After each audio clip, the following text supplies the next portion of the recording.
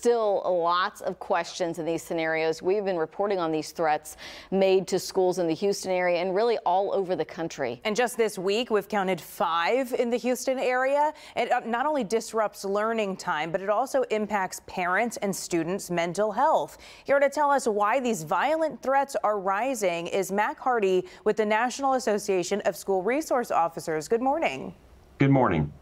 So tell us first about your organization and sort of what you all do. We're a training organization.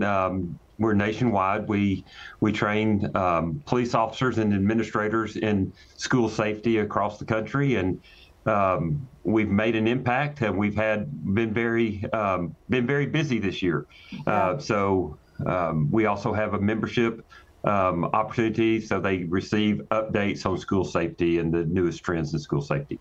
Tell us, what is your opinion on why these threats are increasing recently across the country? Well, I think that, students, the amount of time they spend on social media, they're seeing, they're hearing and seeing all about these school shootings and that occurred in Georgia, and there was one in Ohio. And, it's on their minds. And why a child in the adolescent brain development does something, we've all asked our child, why did you do that? And they look at you and say, well, I don't know. And that's probably a truthful answer, because sometimes they act before they think.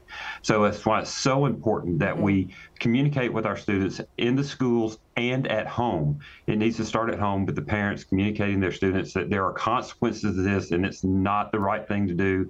And then they have it in their mind, so they may not do this before they think about it. Yeah. And then, my child goes to one of these schools that received one of these threats. And today they're not allowed to take backpacks to school. Everything has to come in a clear plastic bag. They said, don't bring your computer. And so as I'm trying to talk with my 8th grade son about, school tomorrow, I think kids of this age right now with so many threats, they're way desensitized to it. So I wanted to talk about the emotional impacts. We obviously know it's disrupting classroom time, but sort of how to talk to your kids in the era of we hear these threats every single week, so they're not thinking that this is something that could actually happen.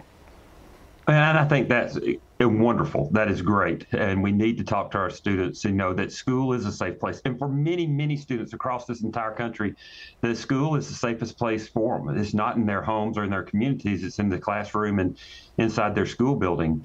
And school for them, is a safe place. And we do hear about a shooting, and that's horrible. Our skin crawls every time we hear about it.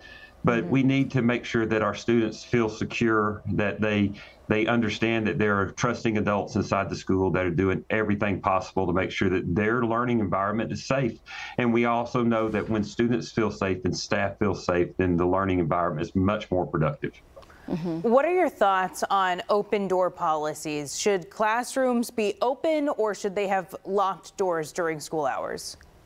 Well, we've been teaching in our courses that doors need to be locked and they need to be shut, because in the case of a incident inside the school, whether it be an active shooter or any other type of violence, a teacher has 15, 20, 30 students inside a classroom. That's that teacher's responsibility. This is safety of those children. And when they're trying to get those students calm and get them to a safe place, and then they also have to get up and go lock the door, or pull the door shut, or even in some cases lock it. That's seconds, and seconds count. And we understand that across the nation that we haven't had a student killed behind a locked door. Yeah, and we're asking you that question, Matt Carty, because here locally, the largest district in the state has a new policy that teachers are not allowed to close their doors. It's an open door classroom policy that was put into place for learning. And so now a lot of parents are concerned about that. Do you know, in your position as head of the school resource officer group, how many other districts across the state require teachers to keep doors open during the day? Well, I don't know the number, but across the country or across your state. But one positive thing is that they are required to keep their doors in a locked position when they're shut, and that I'd rather the doors be shut. And school and safety is not convenient. I'm sorry, it's not a convenient thing. It's a lot easier to unlock a door to enter a classroom than to, to get a door closed in the case of an emergency or, some type of violent event inside your school. Yeah. Is there anything else that you would suggest that parents, teachers need to do in order to prevent an issue like this? Communicate. Not only with your students, but most importantly your students, but communicate with your police departments, your law enforcement agencies, your school security, your administrators in your school. And if you ask your students how it's going, and if you feel uncomfortable that they may be bullied or there's something's going on inside the school, then talk to the administrator, talk to the counselor, encourage your student to talk to that counselor or to the trusted adult inside the building that they enjoy being around and enjoy communicating with. And it's important that every student inside of a school has a trusted adult. Yeah, really good advice. Yesterday we had a former Secret Service agent and someone who works with schools also on our show, and he was saying to, remind your kids that in a situation where something may be happening in your school, it's okay. Let your child know that it's okay to take the action that they need to take to be safe, to protect themselves. That a lot of times kids may be following rules or policies, and that can be deadly in that moment. What do you think about that? I think that's great advice. We have to let young people know that it's okay to protect themselves. It's okay to take the action that's necessary to keep themselves safe and to keep others safe.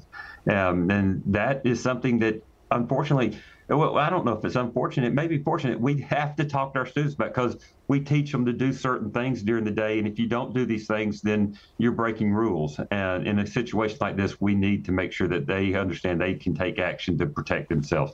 If they're by an open door and it's, they can run and they know it's safe and they can run and to get away from the situation, by all means do that. And, in Sandy Hook, that's what the teacher had them do. She had her students in the second classroom run, and they did, but they followed the rules. They didn't run straight across the parking lot. They ran down the sidewalk directly in front of the classroom. Luckily, those students in that situation remained safe. All right, Matt Carty, thank you so much for joining us this morning and weighing in on this issue important to so many parents and teachers this morning. We appreciate it.